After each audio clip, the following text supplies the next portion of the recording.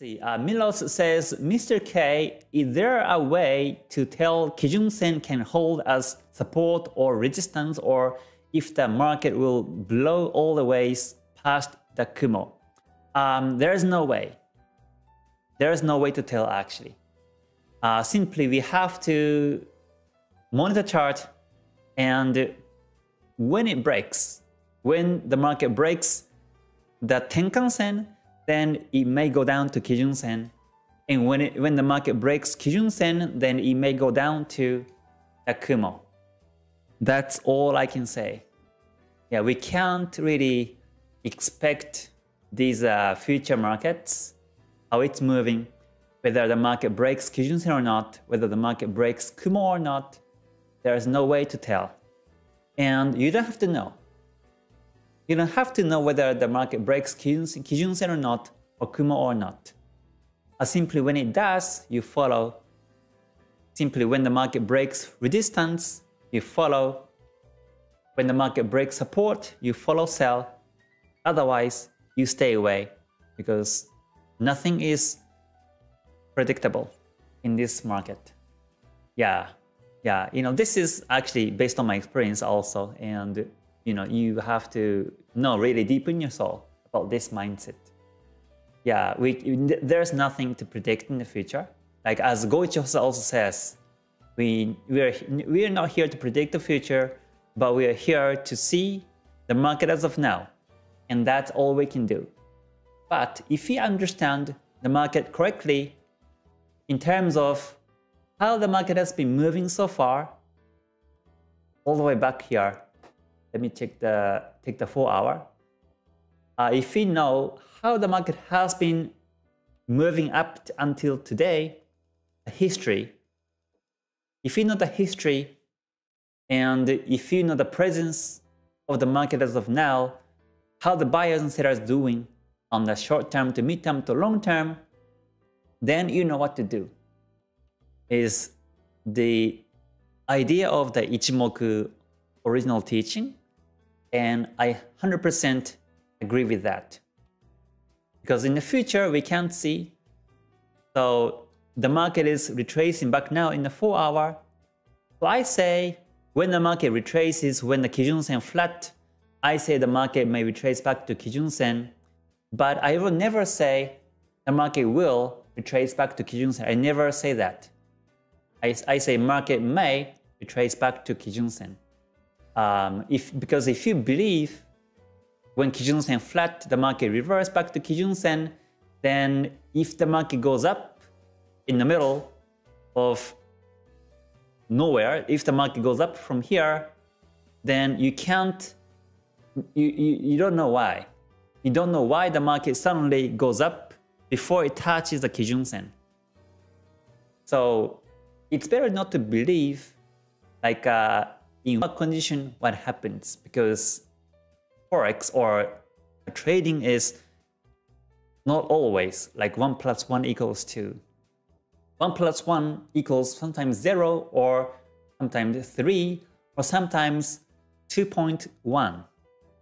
This subtle difference makes us very profitable, I think. The way of thinking like this makes us really profitable. But it's also true that the market goes through the Kijun Sen. So when you see Kijun Sen, the market goes through up and down through the Kijun Sen. So that is true. So right now it's retracing, Kijun Sen flat. So I think the market goes backwards. It may break the Tenkan Sen and goes down to the Kijun Sen. That's possible. I hope that makes sense. But there's a tendency. For example, if Kumo is thick, then it doesn't really break.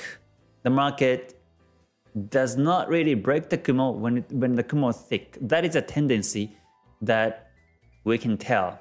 Like here, the market breaks the Kumo where it's very thin. It's easily penetrate. But when the Kumo is thick like this, it doesn't break, but it was held, it's supported, and goes towards the opposite direction. This is a tendency that we can tell by the Kumo, and also when Kumo thin, the tendency is that the market is overheating, so it may retrace. And when it retraces, or Kumo thin, then the retracement can be very, very aggressive. It's also true due to the tendency. So there are some tendencies, but nothing is 100% is also true. And yeah, we all have to see charts and analyze and take trades in this mindset. Nothing is 100%. Otherwise, you will confuse yourself. Like, Kei said, when Kumo's up, Kijun-sen up, Chikou bar candles, it's bullish. He said that the market is bullish, the market should go up. But when it really retraces, you can't come up with the reason why. Because you believed too much on one strategy. But if you keep doing it, then yeah, it becomes harmful in terms of the money and also the psychology.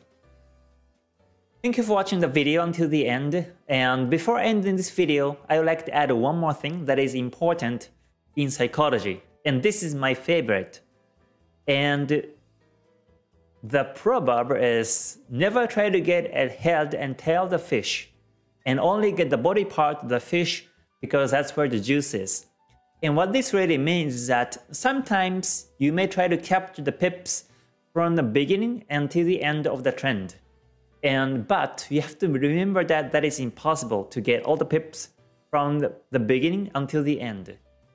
You can only get the body part because that's where the juice is. And that's why whenever you see trends, you better think, where is the head and where is the tail of the big fish of the trend, and only try to get the body part. So that means you can, after you confirm the trend happening, you enter the market, but that will be too early. You have to confirm the trend, continuous trend, uptrend or downtrend, but never try to get the beginning of the trends.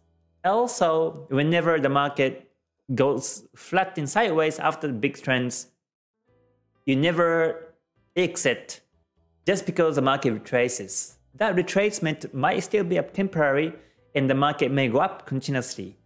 But sometimes the market goes backwards heavy and maybe reverse end wave, maybe some kind of reverse confirmations, and the market start to go down continuously. Then you exit there with some profit. So never try to get the head and tail of the fish that is very important. And my strategy is built in this way.